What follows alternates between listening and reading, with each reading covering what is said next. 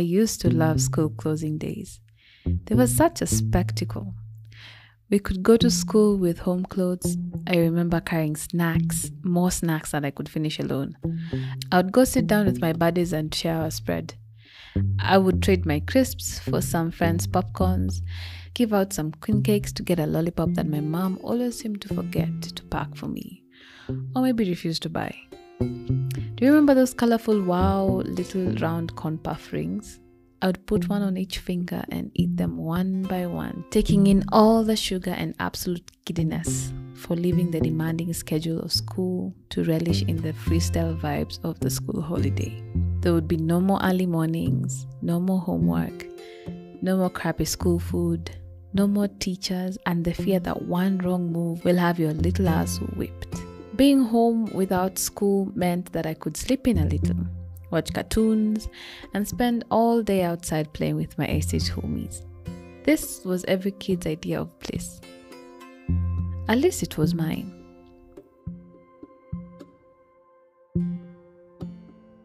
This is the first episode in a series that I'm calling the Holiday Survival Guide, a series of episodes that will explore various topics, situations, or scenarios that tend to come up during the holidays, and more specifically, during this end of year season. This is Mama Tales, a podcast that celebrates our collective motherhood journey. I'm your host, Sally Kuria.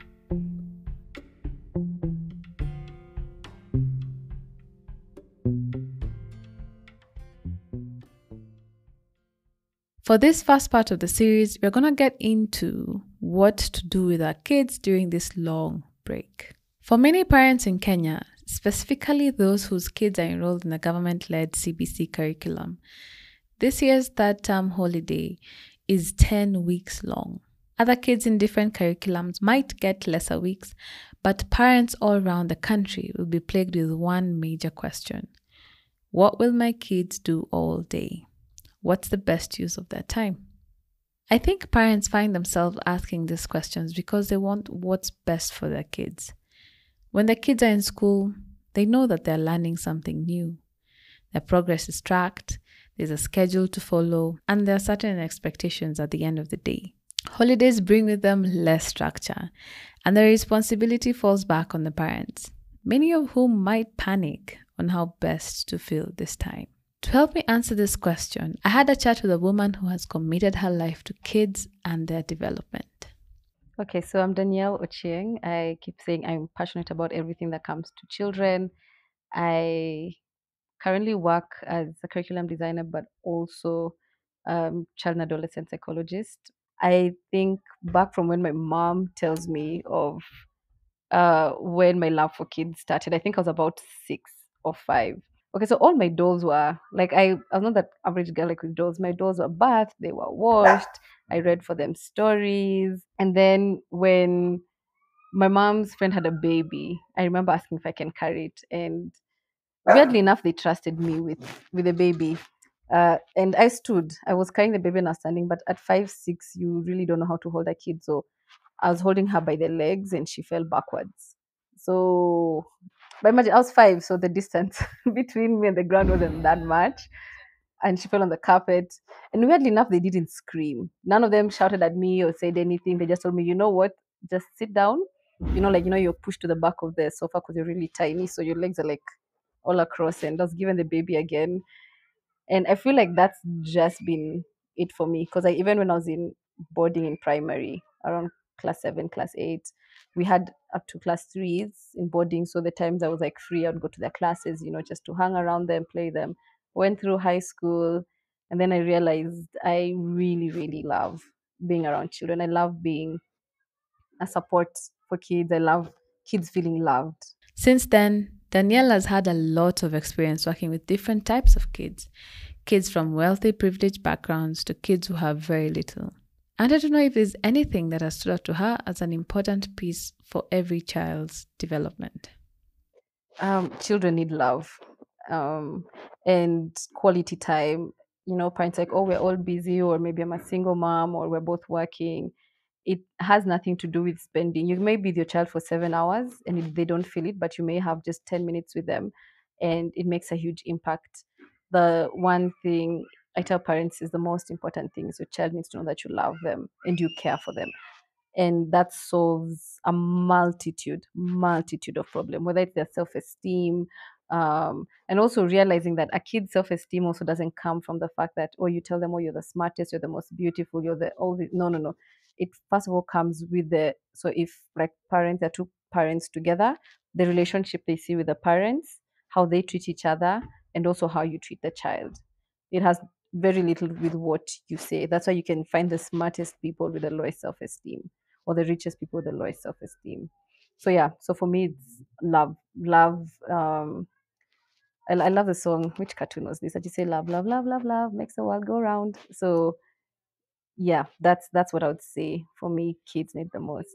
As Danielle said, spending quality time with our kids is crucial for their well being. But this can get challenging for a lot of parents, especially for full time parents who leave home really early in the morning and come home really late and end up missing most of the time the kids are awake and active. Sometimes the weekend rolls around and all we want to do is rest. How then can we find that crucial time to spend with our kids? I think the first thing I'll tell parents, and especially mothers, because I think I get it a lot from mothers, is you've kept your child alive this far. You're doing a great job. It's harder than they actually think it is. But when it comes to quality time, and I like that you brought the aspect of you're working hard to get your kids like the best that there is, and I think we need to decide what best is. I also have a background in education. So, like, my undergrad was in early childhood education, and my master's was in counseling psychology. So, I focused on children and adolescents. But hey, you don't, your child doesn't, let me not mention a school, but your child doesn't have to go to a school worth 300,000 to get a good education, right? Because every parent is thinking, no, my kid needs to go to this kind of school, and you take them to that school, but at what risk, or what are you going to let go? That's the time you're spending with your kid. There's very good schools that I know that at 30, 40,000, 50, even 20, depending on the parents budget, that can just provide as well of education, and your kids don't need, okay, this is now having touched a lot of kids and teenagers, and both across the spectrum, from the really wealthy to those who have close to nothing. What you end up finding is the needs of children are the same, right? You give your kids everything. What's the point if, for the Christians, you gain the whole world and lose your soul? And it's the same thing with your kids. You give your kids everything and you end up losing your child, and then they grow up into teens, and now it's rehab, it's suspensions, it's all this kind of thing. So for me, I'd say finding that balance, and you don't have to, and this is also coming from a part, there's a lot of single parents, not even just mothers, but a lot of single parents out there who are struggling to give the best for their kids. You don't have to spend 10 hours with your kid a day to feel like you're doing great, or 3 hours. It could be a weekend, or the time you come from work, or yeah, mostly weekend. You can find time during the week, right, to just sit with your kid, regardless of the age, whether they're teenagers or small children, but just to find out how their day was, read a story with them, and be as dramatic as possible. I also love literacy when it comes to kids. So use the voices, and, ask your kid to dramatize it. You can just take 10 minutes, 10, 15 minutes a day to speak with your child. Just find out how their day was. Because this is where you find, I hope I'm not going a bit too deep, but this is where you find a lot of things happening to children that parents don't know. And having dealt with kids and teens who've gone through sexual abuse right under the noses of their parents, and mostly because you don't notice, right? You're busy, and your 5-year old has been walking weirdly, or they have some rashes around their private. You don't know about it because it's the nanny who's showering them, or somebody else who's taking care of them. And you'll have these kids grow up with stories that, oh, no, no, my parents gave me everything, but I was being abused under their nose. So it's, yes, you want to give everything, but just find time to get to know who your child is. That's why, like, even having been previously in the classroom a couple of years ago for, I think I was in the classroom for about 6, 7 years, is where, when a child does something and you call the parent and like, that's not my child. I'm like, you don't, you say, because you don't know your child, right? Um, and then when they get to teenagehood, when it's a bit too late or into the young adults where it's suddenly, what do I do now? Danielle, come talk to my child. And I'm like, we tried when they were 5. What do you want me to do when they're 18? It's a much longer process when it comes to that. So I just say for parents, like, just try and squeeze 10, 15 minutes with your kid. With intentionality, we can find the time to be with them, especially when they're on break. There is room to organize their day in a way that enriches both of you. Okay, I think let me start with first of all for the school choice one. Um, so maybe to clarify, I'm not saying you take your child to the worst school because there's things you have to check out in a school, right? You need to make sure they genuinely care about the kids. For me, like, learning to read is very important, but it's not the first thing I would check. I wouldn't check their KCP results first, right? I'll check what's the behavior of the children, how do the teachers approach behavior, what's the collaboration between parents and teachers. So there's things you need to check based on uh, what you're looking for your kid. There's things that are more important. Education is very important. First of all, as an educator, it's a very important thing. But there's life skills that cannot be taught in the classroom that are most important when you're checking for school for your kids. So I'd say that. And then now for the holidays and keeping kids busy, I don't know how to say this, but parents need to stop feeling the need to over engage their kids. Kids need to get bored. Yes, your kids need to get bored and they need to learn to figure out. I know us growing up, we did have a TV, but back then is when it was those big TVs with the big behinds, right? And a lot of things before cartoons, so many cartoons came. You only had one station, the rest is go and play outside. Like, I'd encourage parents to let kids play outside. They have so much energy that needs to be let go of. And I think also that's back to the choice of school. I personally would find a red flag if I had a child in grade 3 and below, or especially like grade 1 and below, and they come back with all their clothes clean. No change of dirty clothes in the bag, nothing. It would be a red flag. Kids need to play. And the screen time, I think this would also be tying into like the screen time.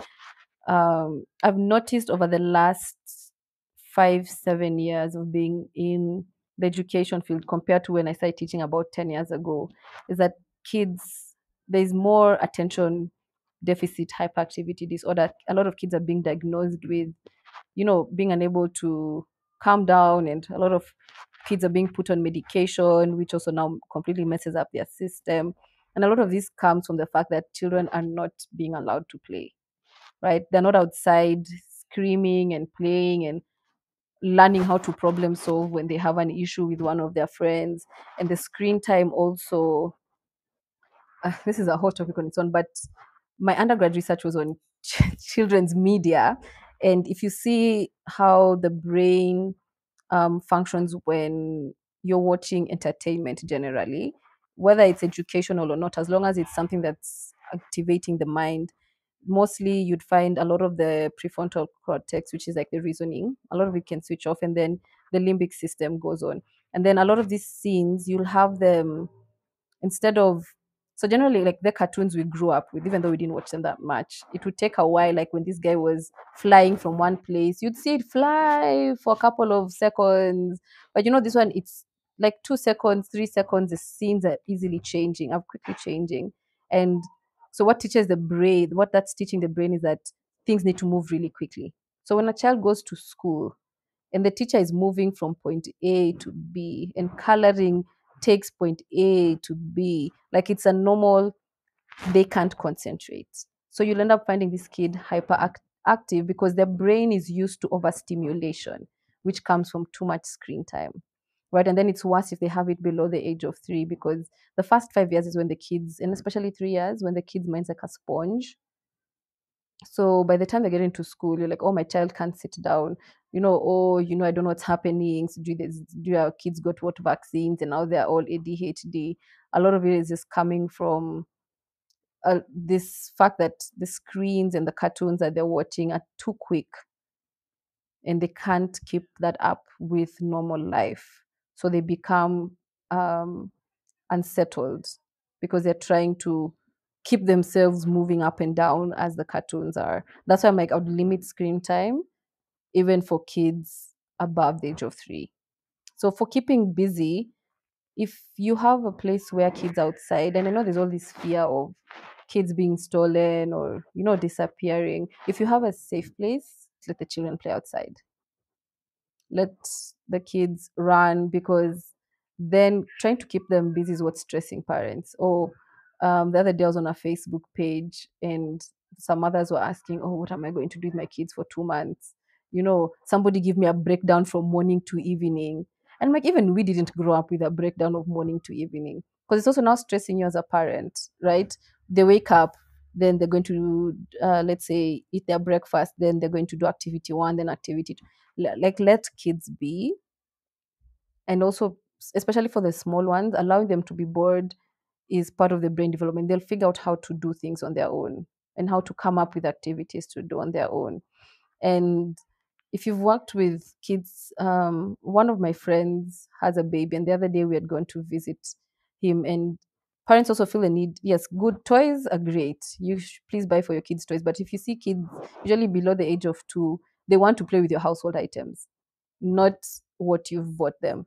And so what our friends had done is they had got him bottles, like these juice and soda bottles, empty ones, and tissue paper rolls, and like, what's it called, like shoelaces. And all he did was, he'd arrange the bottles, he'd try and count them. He can't count because he's like 1.5, but you'd try and see he's trying to make a formation. He'd take the tissue rolls, try and pile one on top of the other. They would keep falling, but he would keep trying. And you see, that's them also showing how the kid deals with frustration, because if they're used to things being done for them all the time, any small thing they would scream and like throw everything away. So it's just like, I'll just say parents, like, don't try to keep your kids too busy. If they need to play, let them go play outside. If you have we shall go to take them, let them go and feel the grass and the fresh air and the water. I mean, I think I'd mostly say that for kids, that very small kids. I'm usually just concerned that kids are not playing enough. I fully understand and agree with these sentiments, but the idea of safety or finding a safe space for your kid to go out and explore is becoming much harder. At least that's how I feel. I know that when my daughter was young, I had to go out with her because we live in an apartment that didn't necessarily have a playground. The only available space was a car park and a section of grass that had open trenches.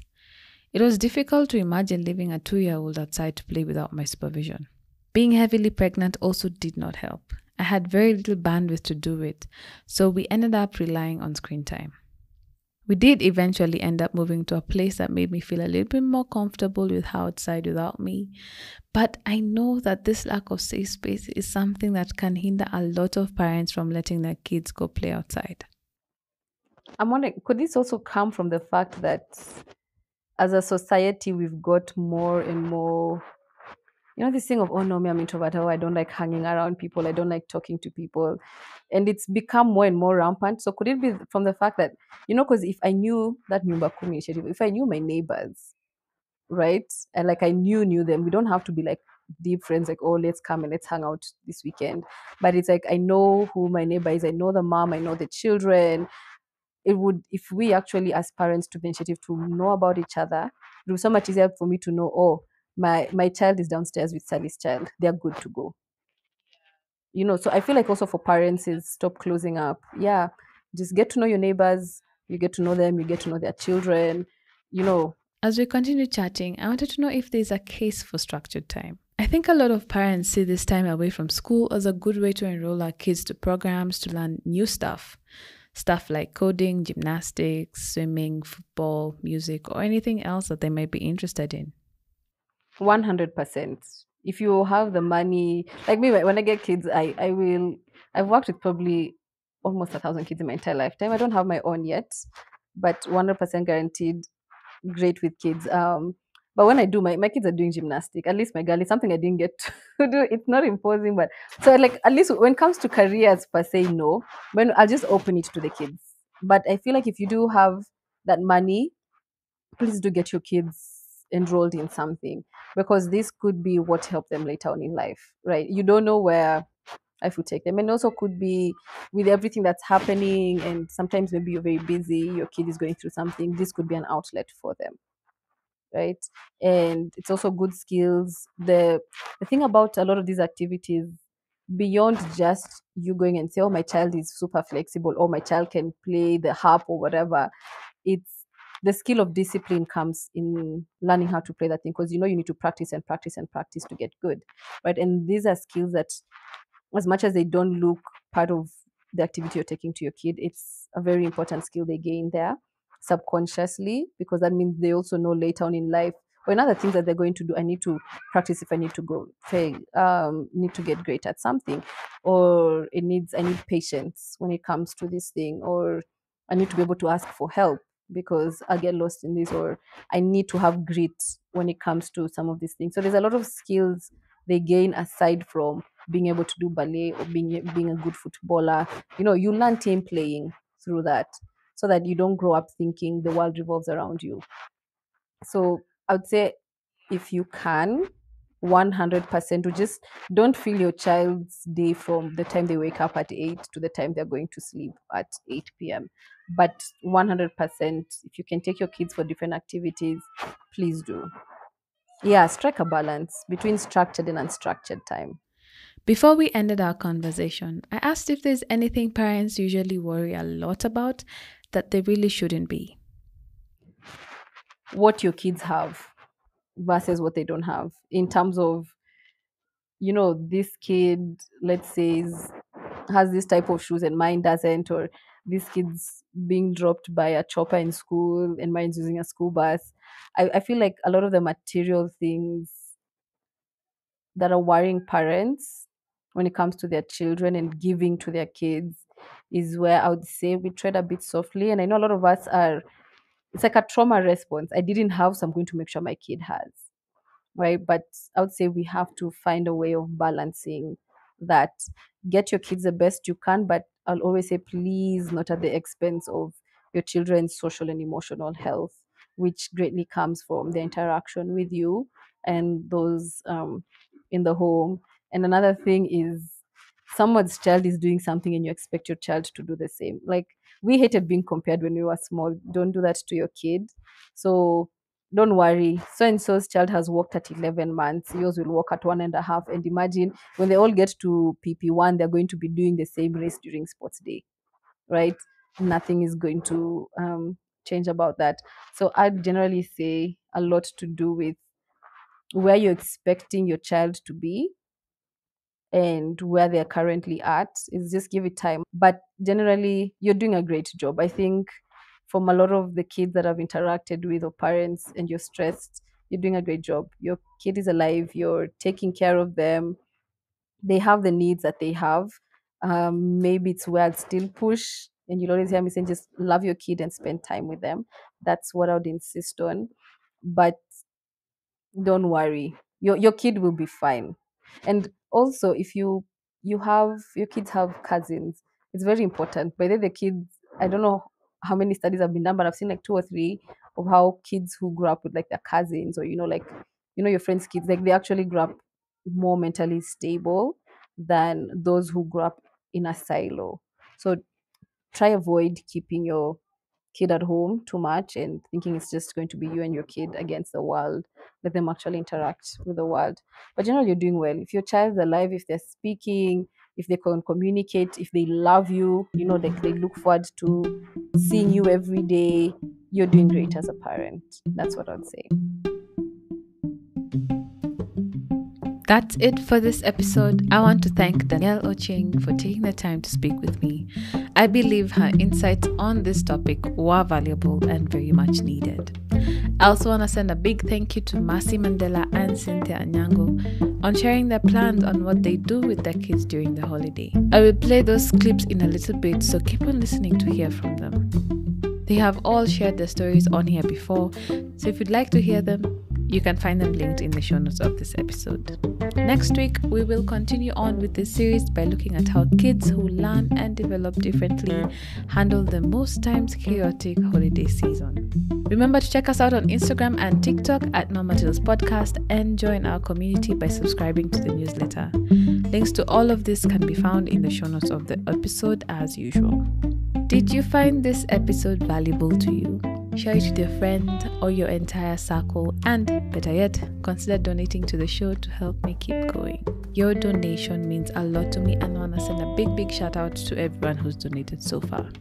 Catch you in the next one. But before you go, listen to this.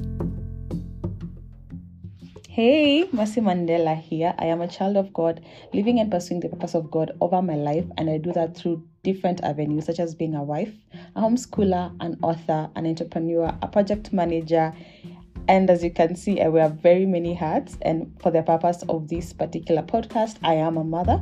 I have 2 sons, one who turned 6 recently, that's my firstborn, and the secondborn who turned 4 in July. So as I mentioned, I'm a homeschooler, so the first week of school break also means, school break also means that I'm also on break as a homeschooler, right, as a teacher. And so we take the first week to just woozer, and enjoy being at home and enjoy not having school in the morning and things like those.